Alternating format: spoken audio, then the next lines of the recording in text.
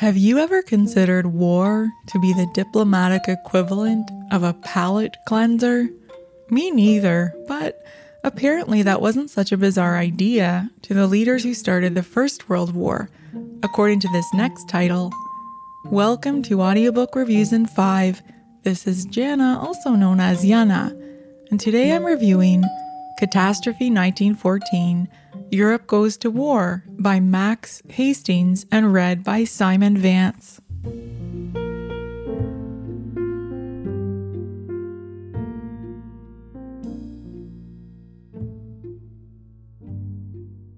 Sir Max Hastings is an author, journalist, and broadcaster whose work has appeared in every British national newspaper.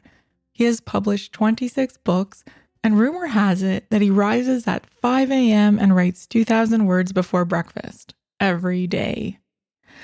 Catastrophe 1914 amounts to about 25 hours of listening, and bear in mind that it only covers the lead up to the war and the war's first few months.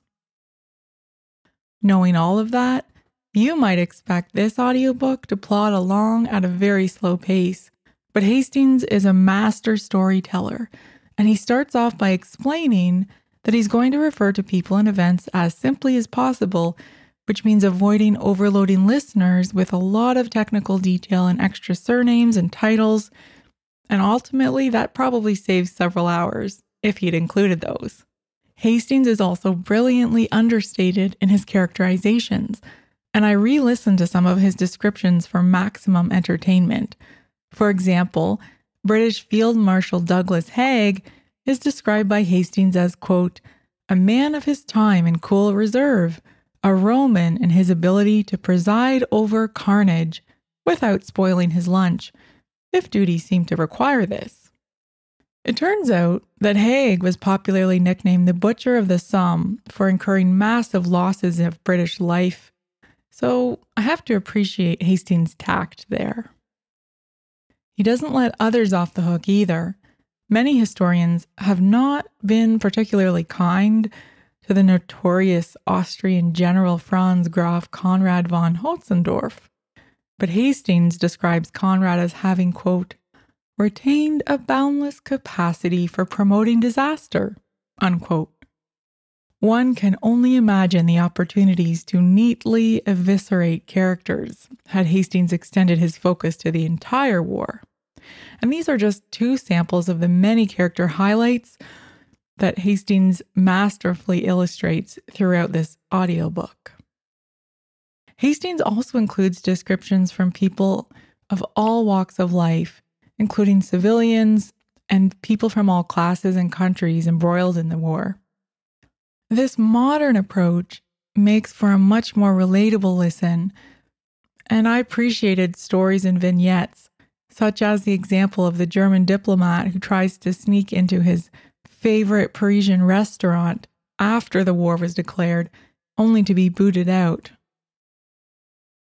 Overall, this is an excellent audiobook with plenty of research to support Hastings' point of view, but it stands out most of all because he is a master storyteller who cares more about the human experience of war than the tactical minutiae. Hastings also shows us how leaders who initiated the war earnestly believed that it would be the martial equivalent of a palate cleanser and would help clear the air of nationalistic rumblings. The pageantry, chivalry, and even the gaiety of the situation quickly turned dark, of course, but that's the fascination I've always had with this war. It's like a brutal reality check for gentlemanly aspirations of fighting wars with 19th century ideals, such as taking turns advancing on your enemy, only to be brutally blown away by industrial shells and machine gun fire. Yes, there are definitely some grim and sad topics. It's about war after all. But Hastings knows how to balance the carnage with the quotidian.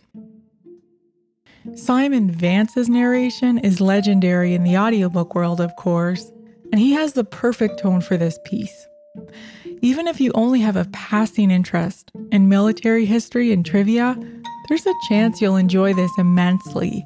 And if you're like me and you read about the world wars as a hobby, you're in for a real treat. As a special note, I'd like to thank John, an audiobook fan from Reddit, for recommending this title.